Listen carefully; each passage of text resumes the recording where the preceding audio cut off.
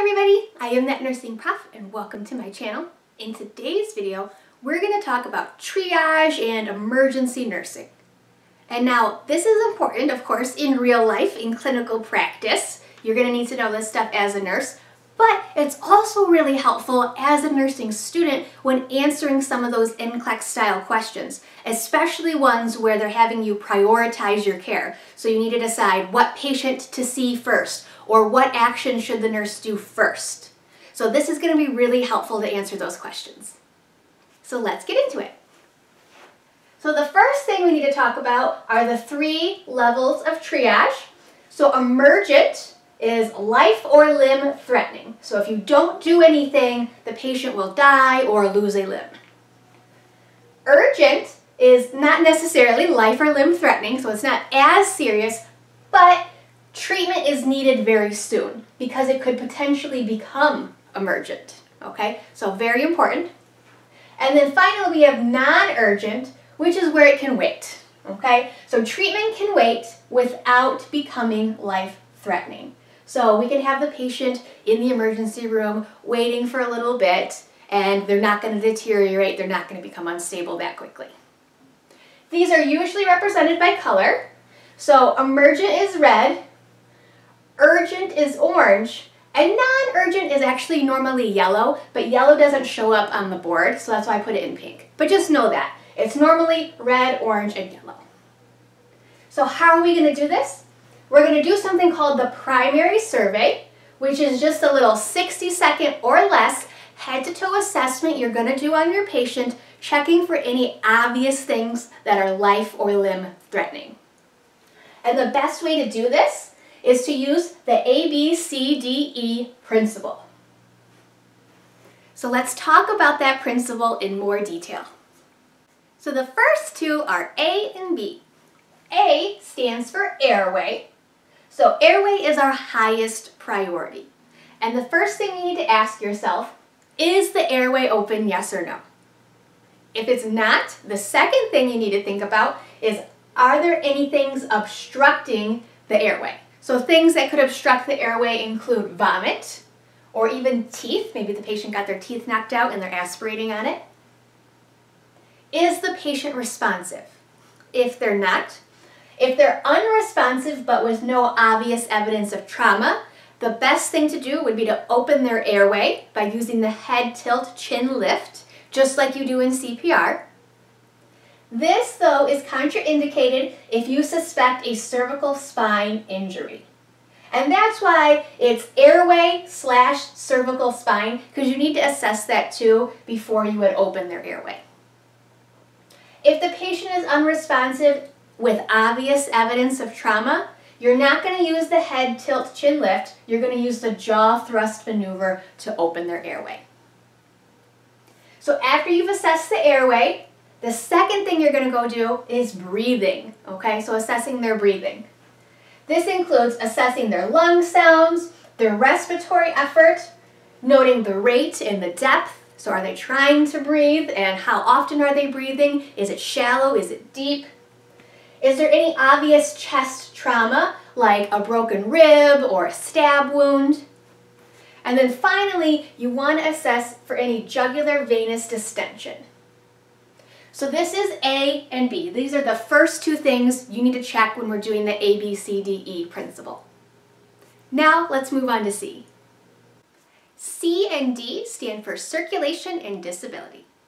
So we've checked the airway, we've checked the breathing, now we're ready to check circulation. So how do we do that? We assess the patient's heart rate, their blood pressure, their peripheral pulses, check their cap refill.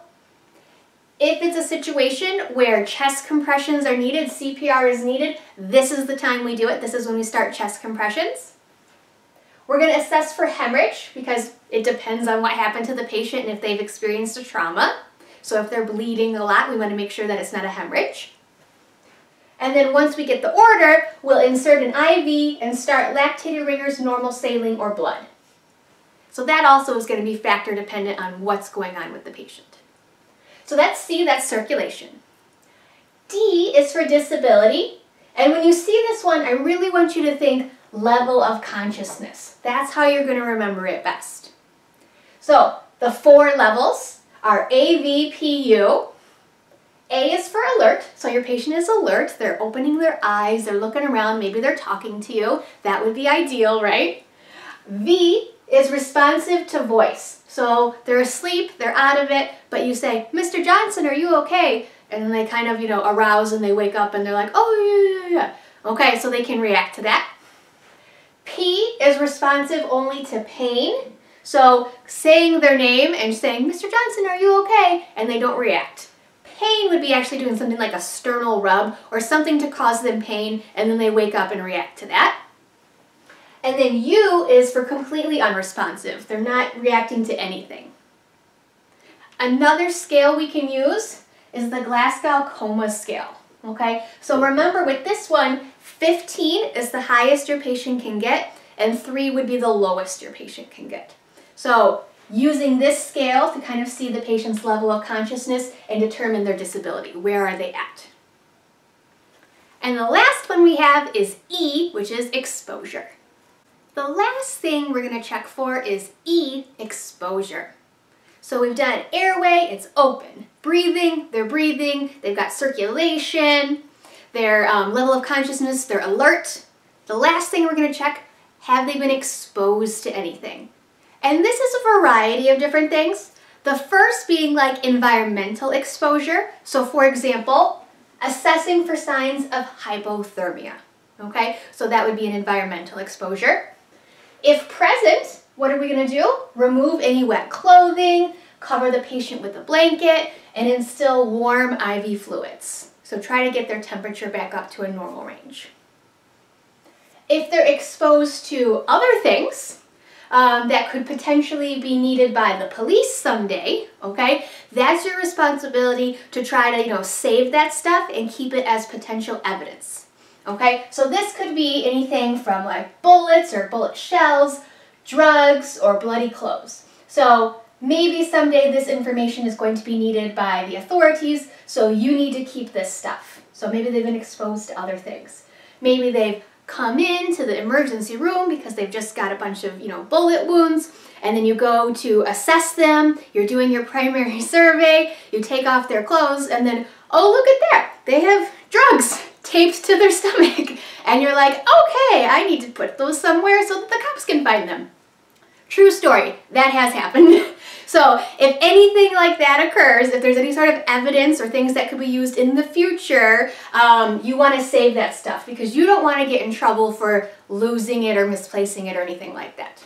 So exposure is a couple of different things, okay? So the environment and external factors.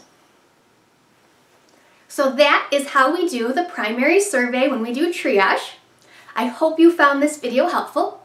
Don't forget to like and subscribe. If you have any questions or comments, please let me know. And if not, I'll see you on the next one.